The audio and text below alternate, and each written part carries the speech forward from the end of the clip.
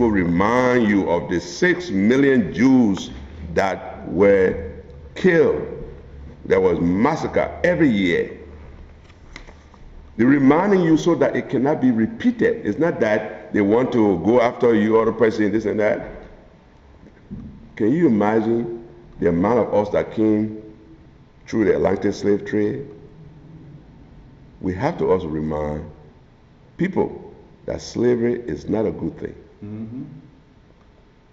So since this is fresh, and there's a possibility it might be repeated, we need to make sure that it doesn't happen again. So we would go on our teleconference and decide where we'll have it again. And those of you who are here, and my first time meeting my nephew's wife, I read about you a lot. I have all your pictures. She always sent it to me.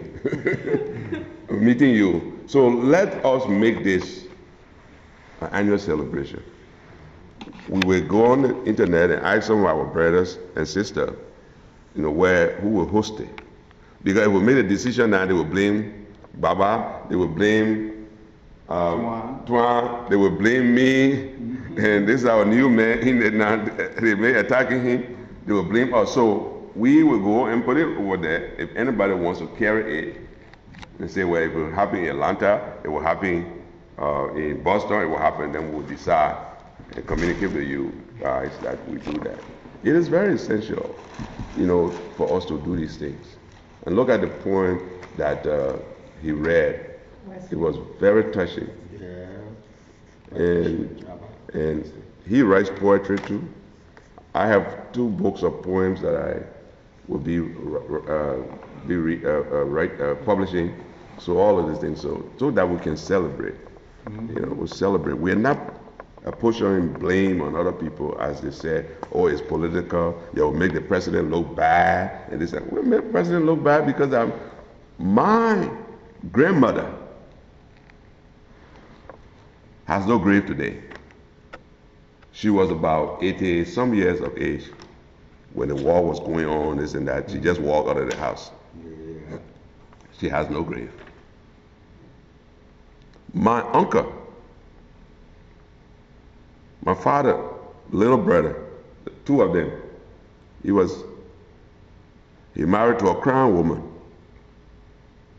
Crew married to a crown woman in Chien. Today we don't know what happened to him.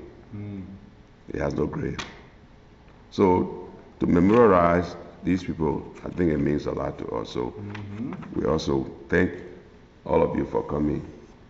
And it's not the amount of people that gather, it's the quality and the passion with which the people that you have together, that's what makes the difference. And the message was well received. And we'll make use of it on our website. Thank you. I would like to thank Pastor Jonathan. Message. Yeah. This organization, actually, I don't want to go into cycle. Like, one point she strike, that really, touched me was getting maybe our kids involved, because all of us here, we get, packages of experience. We could bring forth and explain, whereby, it'll just be like going in cycle here and there. But somebody once said, in order to have the ability of precognition, we should have the ability of postcognition. Vice versa. In order to understand what happened in the past, we are older now. Our kids, we have to, because trust me, the Liberian community have been polarized, and because of the polarization, some of our kids will even be injected with those viruses of division as they grow. So in this, I pledge my fullest support. I have been reading about the back and forth on this whole thing, and sometimes when I sit, I say, wow. It's Liberia, Liberia as a country and Liberians as people. We have been so polarized. To the extent I thought, there's a spell cast on most of the Liberians. There is a spell, yeah, and it takes, very few person, like all the comrades say, yeah, few people to lead the way, to make sure that certain things are understood the way they are. Yeah, TRC took, the charge to investigate. Taxpayer monies were invested in those things. They tried to report. Everything in Liberia nowadays is politics. Politics is, as a student of politics, I believe that politics are conflict over public policies. The structure and processes designed to manage them is just what makes sense. Your idea, my idea. But if somebody become unreasonable, unreasonable again become relative, in terms of the school of thought you form.